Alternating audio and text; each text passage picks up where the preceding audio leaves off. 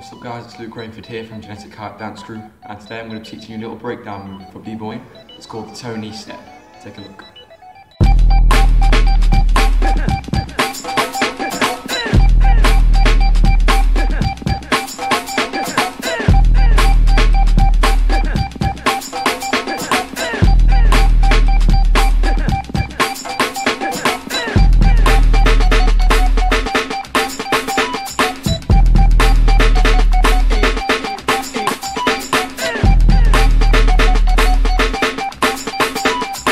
Okay guys, so before we start this move, what I want to make sure you do is that you're fully warmed up and you've done all the proper stretches to prepare your body for dance.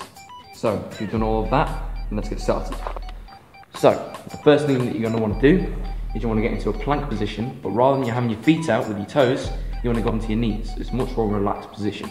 So, once you're comfortable in this position, you want to be able to bring your knees together and your toes, and you want to go up onto your toes so that you're bouncy and springy and ready to move around wherever you need to. So, how it works is you're going to go from your knee to your toe and then you're going to hit a freeze position on both sides. This is how it works. So, if you go up onto your toes, you're going to go knee, toe, knees off the ground. Again, other way, knees, toe, knees off the ground. Now, as I talked about before, you'll be able to do this move a bit faster.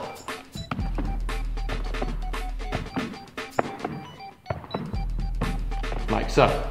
Now, I don't know about you, but that's pretty boring, because my arms aren't doing anything.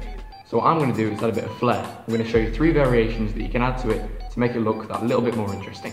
Okay, this is variation 1. This is putting your hand up to the head. You want to go knee, toe, hand on head, knee, toe, hand on head, knee, toe, hand, knee, toe, hand. Keep going, just like that. Then you can stop, add it back in, hold it. Do whatever you want.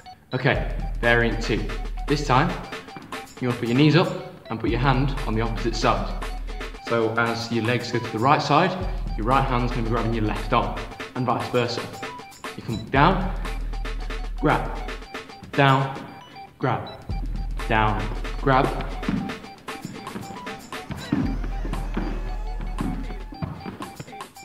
And so on.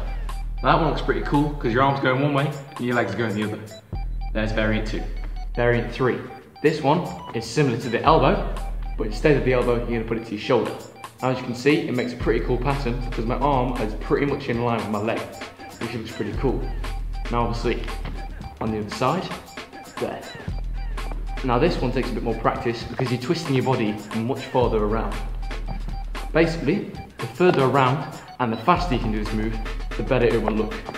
Because you've got this nice shape going on, whilst you've got your speed on top of that. You've got your 3 variations, you've got the basic move.